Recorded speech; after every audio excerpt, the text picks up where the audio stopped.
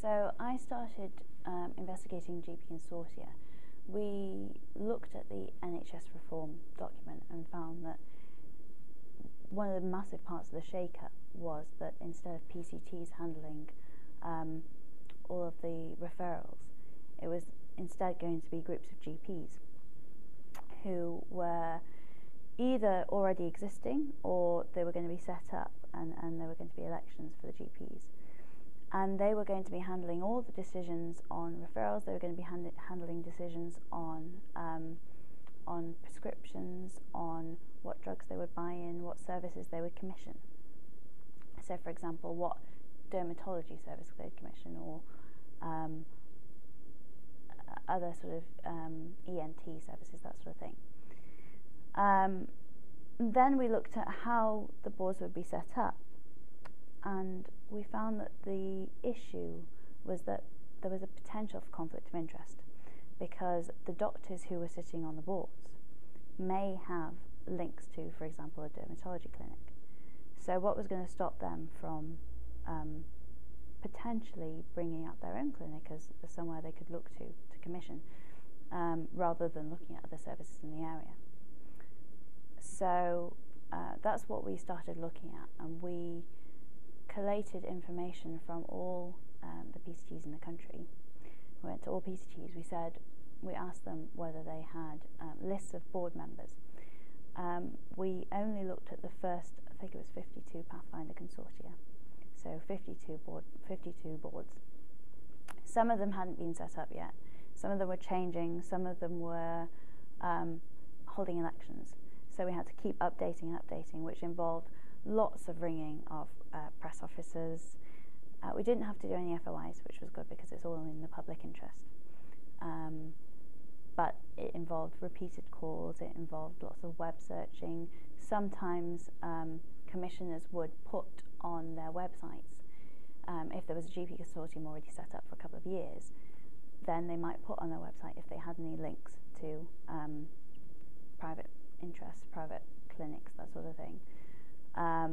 But often we'd have to find out from the PCTs themselves. So it was quite a long exercise and ongoing, because obviously we had to keep checking.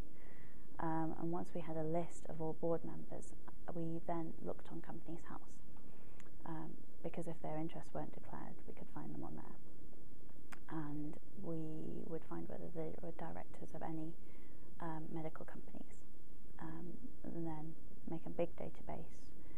And we made, with that, a map of all 52 Pathfinder consortia, a sort of graphic on the internet, where if you hovered your mouse over one of the consortia, it would show you the board members and any which had potential conflicts of interest, and then you could click on them and go and see which ones had conflicts of interest, which clinics, for example, they were running or they were working at.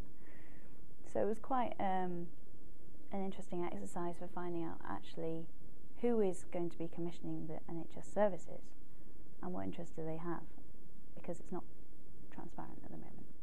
The information about the NHS reforms was all on Hansard, and it was on the Department of Health website. Some of it, if we clarified with the press office. So we were gathering, initially we gathered information just about the NHS reforms, and there's a big document online, and just print it off and put it in a file. But then all the information about the particular consortia we put in a big database, which there were about a team of about 4 or 5 of us who could enter data and change it all at the same time.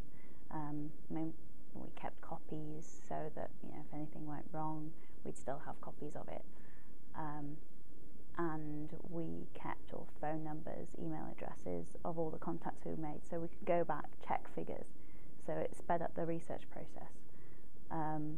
Any comments that had been made to us, we'd put on the side, kept all emails, kept all correspondence, just in case we needed any evidence to back anything up. When we started, we didn't know how many consortia there were going to be. So we didn't necessarily write down all the information about each PCT or each press office that we were approaching. which made it quite difficult to then go back when we realised that the information was changing all the time. So, I mean, writing down everything, keeping a note of everything, every conversation, even though it's laborious, it's actually so useful when you go back and look at everything that you've got, and if it's all in a database, it's there, it's ready, and you can check everything, because obviously when it's changing all the time, you need to constantly fact check.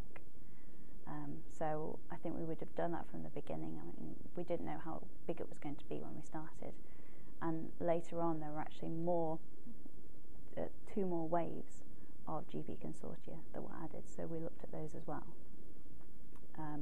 which added a complication, so it became bigger. But yeah, keep notes all the time.